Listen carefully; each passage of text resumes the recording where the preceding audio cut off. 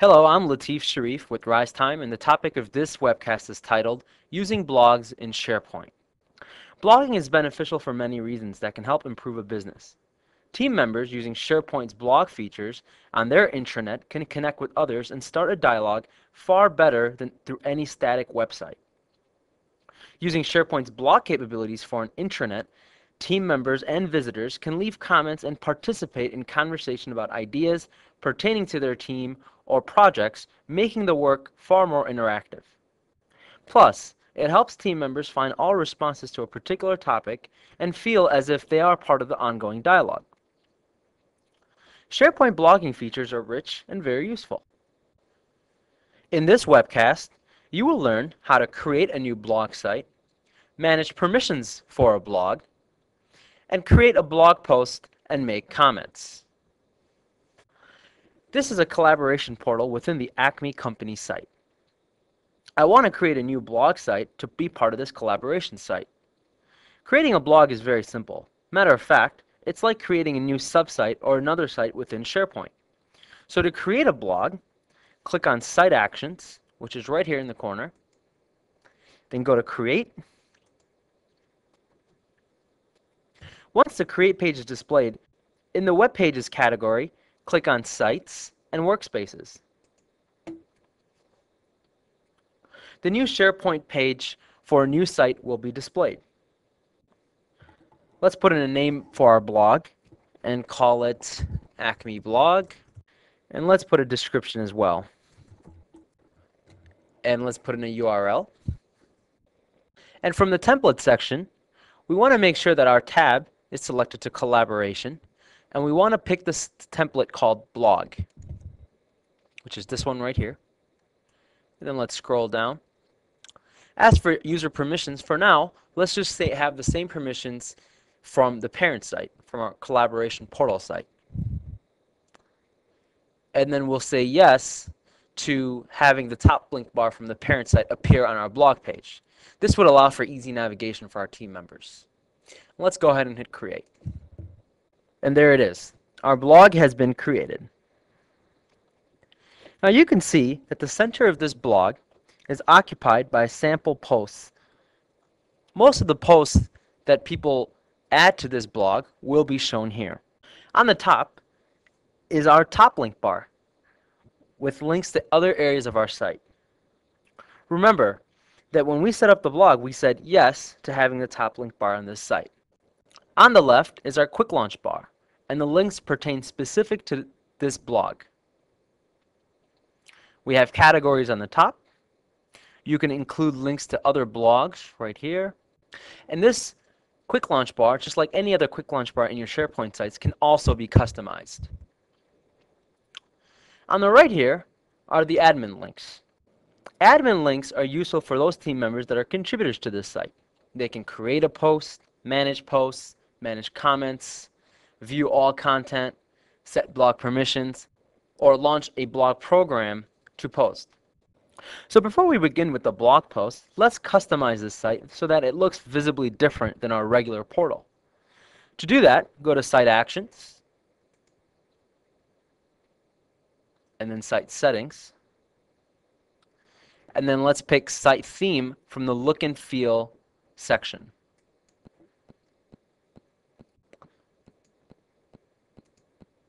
Let's pick Obsidian.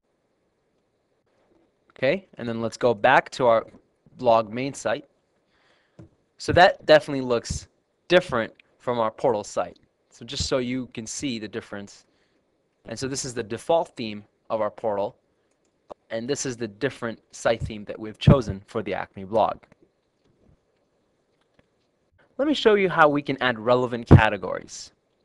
From the categories section here, we see that by default, the blog site comes with 3 different categories, named Category 1, 2, and 3. Let's go ahead and change the names of these categories. The categories are simply lists that we can update or delete, just like we would do with any other list item. So rather than delete Category 1, 2, or 3, I'm going to modify their names. To do that, we simply have to click the Edit button for each item and change the name. So let's call the first one product improvement. Click OK. And once we return to our blog site, we can see that the category names have been updated. There's one more thing I'd like to do before we begin the actual post. Let's make sure that all my team members have permission to add and contribute to this post. To do that, we go to Site Actions, then Site Settings, then click on People and Groups. I can see that most of my team members have automatically been added because this blog follows the same permissions as the parent site. There is one other person I'd like to add. To do that, I click on New and then Add User.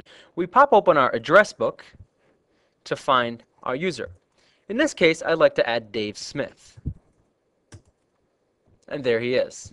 Let's go ahead and add Dave. Click OK. And then we'll also send Dave a welcome email so that he's aware that he's been added to this blog site. There, Dave is added.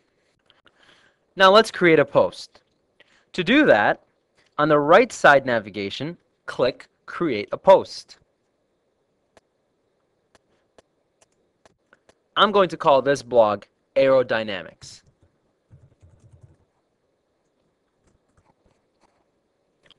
And for the body, I'll add, I think we need to have more aerodynamic cutting tools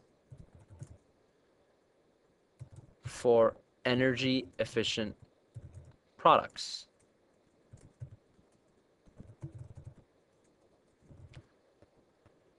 And we'll put that under Design and Innovation. And let's publish this. You'll notice that our blog post shows up at the top. Let's also delete the default post that was part of this blog site. To do that, click on Manage Posts, and then find the default post and then delete it.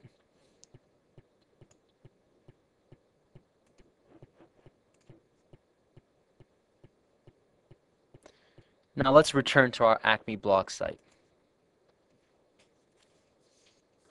Now that we've added a new blog, let's sign in as another user and add some comments to this blog. Let's sign in as Dave Smith.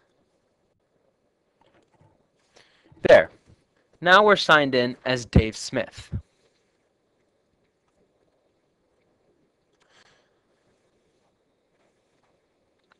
Now that I've signed in as Dave Smith, I'm going to add comments to the post titled Aerodynamics.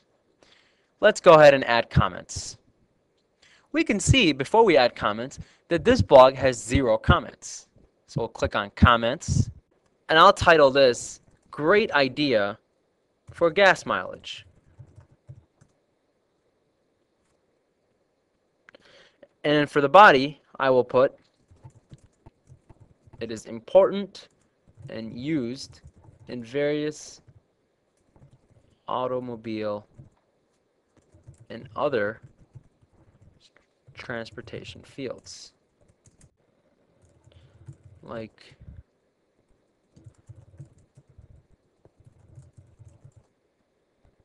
to hear what everyone else has to say.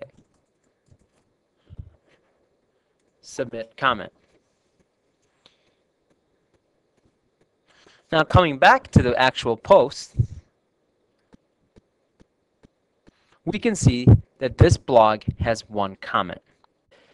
In this presentation, you learned how to create a new blog site, manage permissions of a blog, create a blog post, and then make comments. For more information about Risetime, please visit us at www.risetime.com or call us at 312-362-9930. And for more information on our training offerings, please email us at training@risetime.com. Thank you for joining us.